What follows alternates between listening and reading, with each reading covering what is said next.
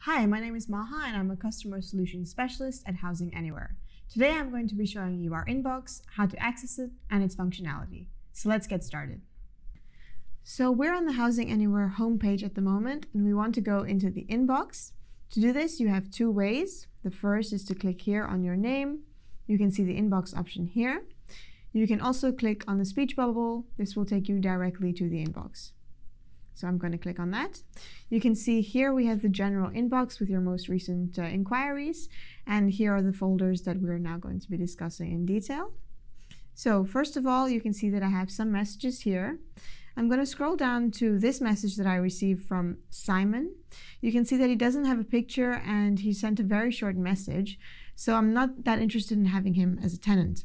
What I'm going to do is I'm going to archive him by clicking on the thumbs down button. And so if you go up, you can go into the archive folder and you can see that I have already some people who have archived that I wasn't interested in. This removes them from your inbox, so you don't have to see them unless you really want to. And then I also have an inquiry from Elena, so let's click on her. We can see that she's a verified student, which is really great. She has a picture and she sent me quite a nice message as well about my room. So I'm very interested in having her as a tenant. I can go back into my inbox and click the thumbs up and move her into my shortlist. So you can see here, Elena will have moved into the shortlist section. Then we have, still in the inbox, here we go, some conversations that are orange. These are pending. So if you click on the pending folder, you'll see that your invitations to book, as well as booking requests, all go into this folder. Then you have the booking folder.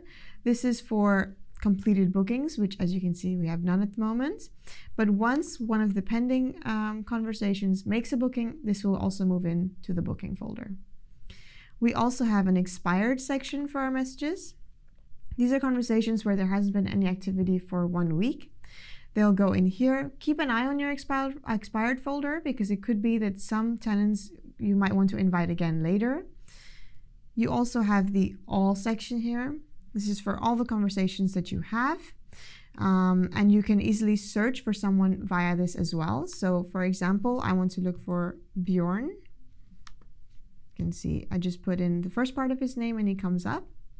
I'm going to click on him and I can see that he also sent a message and he wants to book the room from January, but I'd like to ask him for some documents. So I'm just going to say, hi, could you upload proof of student enrollment, and send him that message.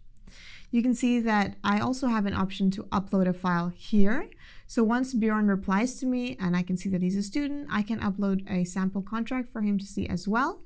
And that's just by clicking on this file and choosing one of the options. Let's now go back into our inbox here and look at Morris, for example, who has also sent me an inquiry. I've read it earlier.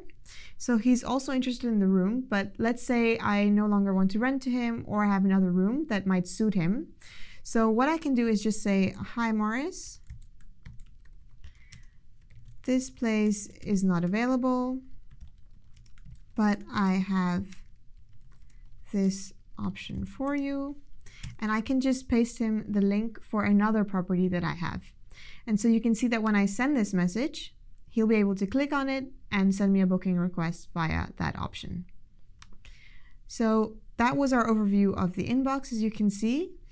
It's a great way to organize your requests and also to keep an eye on the people that you're more interested in, and also to look for opportunities in your expired folder should you be looking for tenants later on. So as you saw, it's very easy to use the inbox on our platform. If you do have any questions, you can check out the how-to guides. The link is in the description below. You can also leave a comment. We'll make sure to respond to that. You can also contact our support team. Once again, my name is Maha, and I'll see you in the next video. Ciao!